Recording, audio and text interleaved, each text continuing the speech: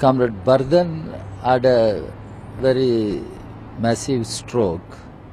We rushed him to the hospital. He has been admitted and shifted to ICU. His condition remains to be critical. That's what doctors tell us. His condition is critical, but doctors are trying their best.